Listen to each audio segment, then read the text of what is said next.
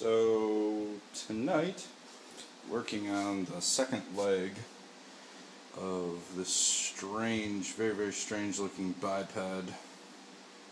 Doesn't have a name yet.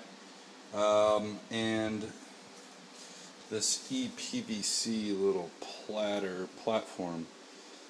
I just rigged it up there so I could get this sucker standing up so I can start to work with the other actuators. As you can see, no actuators down below, so it just has these pivot joints right now. I don't want to touch it. There she goes. I'm going to run into problems here. She's just teetering, just balancing right now, and the fact that the screws are locked in there pretty good. But no other actuators right in here at the hip, I suppose you want to call it. And then also down on the feet, doesn't have any feet, just has these little makeshift ankles, which are the same elbow pivots as we have up on the hip. So no actuators in the shin or Achilles tendon area, I suppose. No calf muscle. All we have are these big actuators right here for the thighs that control these joints, these little knee joints right here. So there she is, got the battery up top, giving it a little more weight for some balance.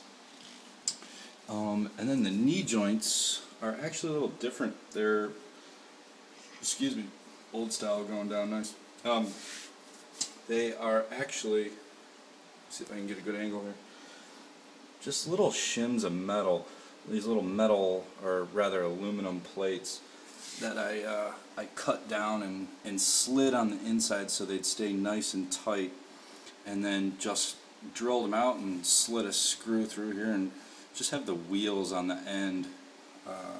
Those are the wheels from actually the ankle and hip joints. I just have on there just for, I don't know, I hesitate to even say aesthetics because I'm not even sure that it's all that pleasing. But so there she is. She's kind of standing.